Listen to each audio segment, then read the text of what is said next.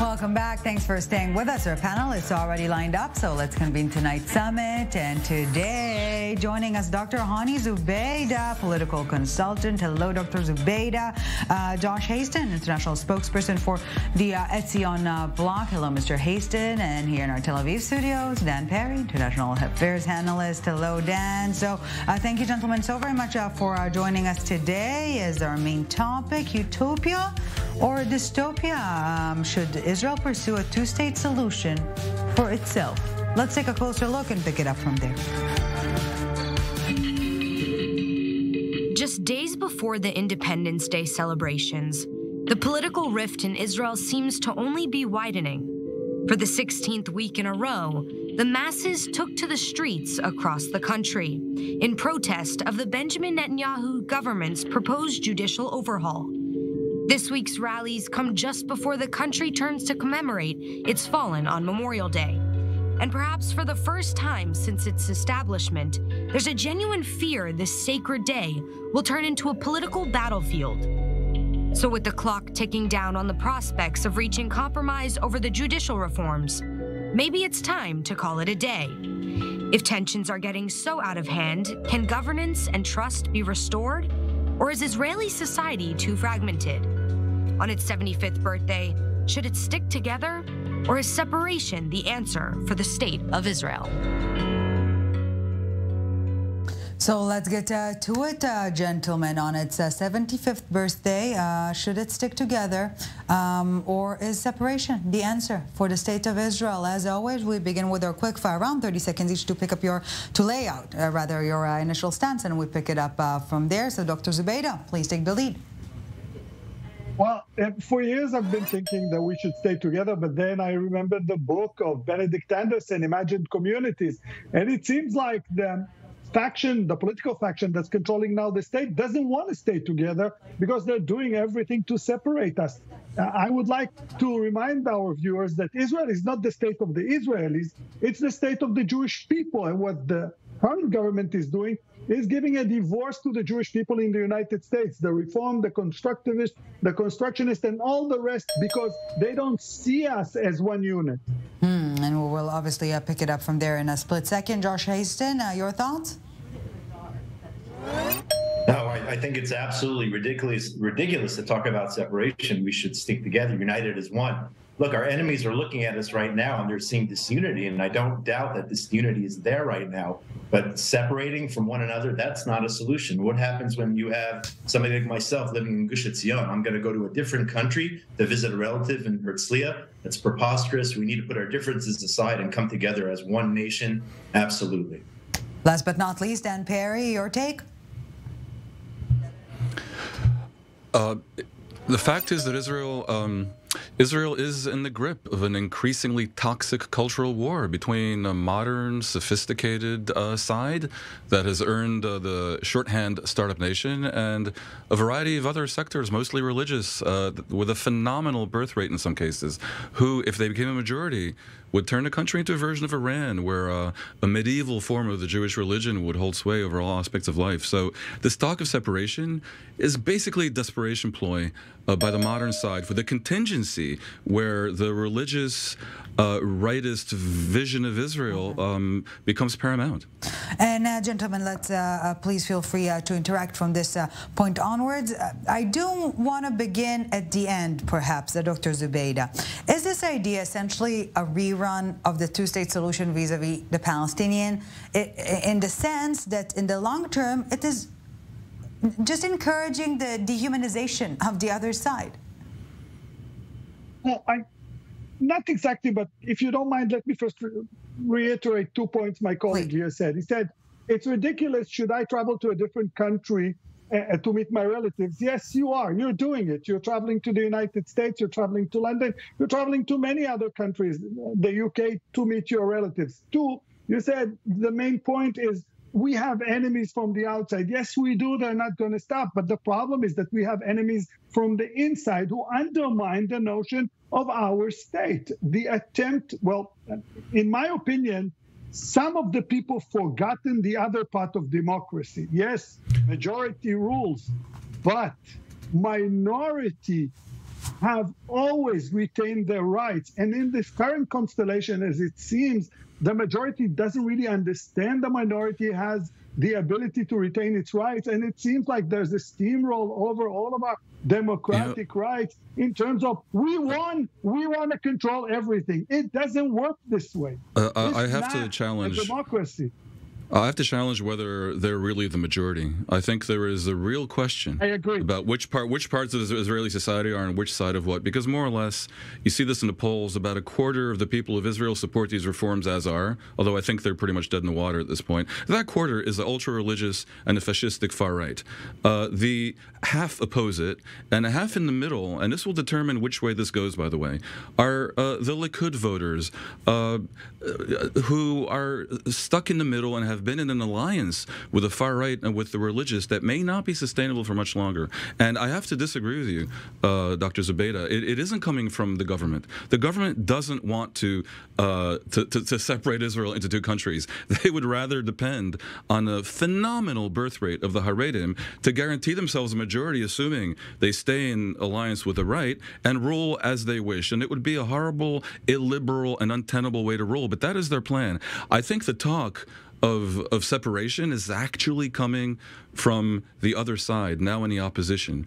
And I think we should... I agree. There's no dispute between us. I agree. The talk of separation is coming from the liberal camp, but the one who is pushing us towards this discussion is the government who steamrolls all democratic. And by the way, if I may, I think a lot of the talk is basically meant to message to the right wing in Israel that if they really persist in pursuing things this way, they should not take us for granted. Us meaning the liberals along the coast. Okay, Josh Hasten, please chime in. If I can, I think it's abhorrent. It's abhorrent to me that we're calling each other enemies.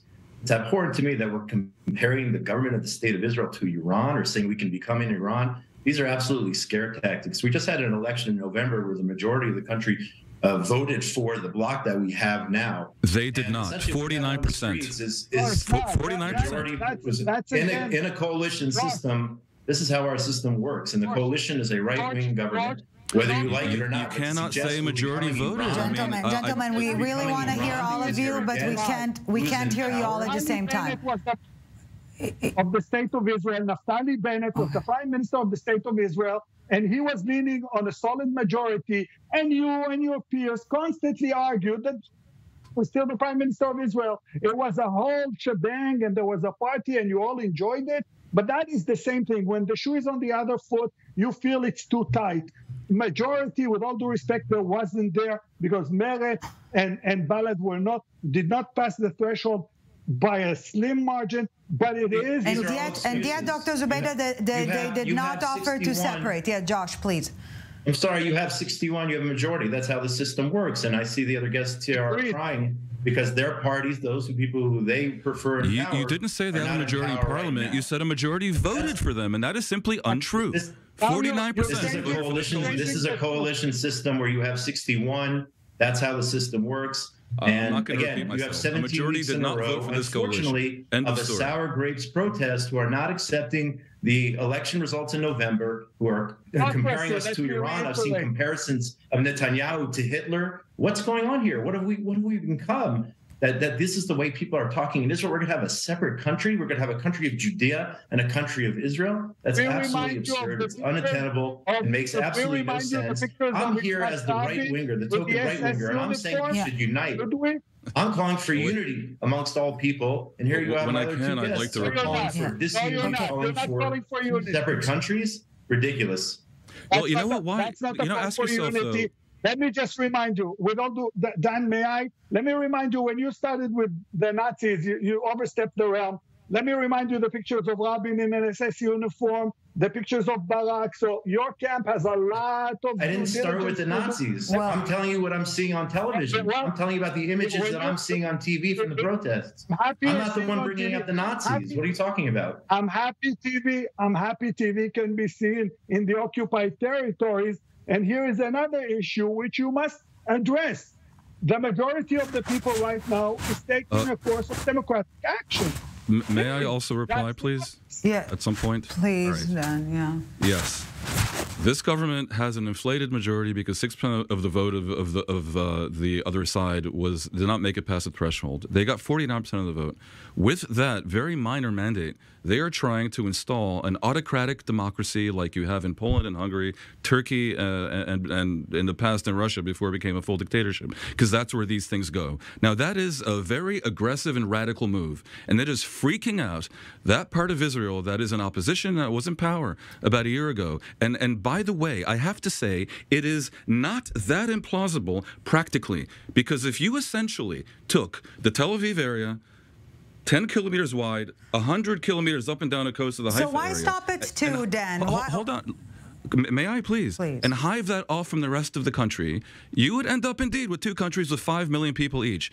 And the coast, let's call it Israel, would have pretty much the highest per capita GDP in the world outside of Luxembourg, would be 80 to 90% secular, 80 to 90% center-leaning and left-leaning, and the opposite would be the case in, let's say, Judea, which is the rest of Israel. I'm not recommending it, but it's not so ridiculous to contemplate. Not recommending, but threatening it to an extent. When 2 groups of people have such antipathy between them, it's not crazy to contemplate it, yes. It could not be regarded as a threat. It's a suggestion. Right now, the current government is doing everything to split the people. They call people traitors. They are violent towards them. They do everything to discredit them. We just heard a lie after a lie trying to relive or rebuild the truth. It doesn't work this way. If we are brothers, and I assume that would be a sentence at the end of this, and not an imagined community like Benedict Anderson, then show us we're brothers. That's the deal. So Josh, is fake unity better than no unity? No, I think we need real unity. I think we need to be unified when things are good. I think people need to accept the democratic process and not be sour grapes. And, and not make these radical, insane comparisons that we're becoming Iran, that we're becoming some radical country. Well, we are. And again, I said this last time I was on your show. Yeah. I guarantee you 95% of the people don't even understand what is the judicial reform, what it's about, and how it is actually necessary. Okay, but you have people who are gathering who are either anti-BB, who don't like Ben Gvir, or don't like Smotrich. They're gathering together on Saturday nights and they're having these massive rallies. They don't even understand how the judicial reform is absolutely necessary. You can diminish it. Take away from the democracy, which is the state of Israel, and these are scare tactics being used, and that's what's causing the disunity. It's coming perhaps from the viewers then. Medinat Tel Aviv, this country of Tel Aviv, which is absolutely absurd to suggest that they should go on their own. 5 million people who form a state. Perhaps the viewers should know what the reforms really were. Preposterous. They wanted the government to appoint the judges and to be able to even overrule its puppets by a majority of 1 in the parliament, which basically means that the prime minister becomes omnipotent. That is the model that you have in Hungary. And I think you have vastly underestimated the degree to which that political overreach has created toxicity in this country. And you get what you deserve when we have to confront a desire by the modern part of Israel to perhaps escape this fate. Dr. Zubaydah, 10 seconds before we take a break. And you just call 95% of the Israeli people stupid. They don't know what they're doing. They're out there on the street just because they hate Bibi. And then you call this ludicrous, ridiculous. Okay, we will continue calling each other names after the break. Gentlemen, we're taking a few minutes break, and we're back with the summit. Don't go anywhere.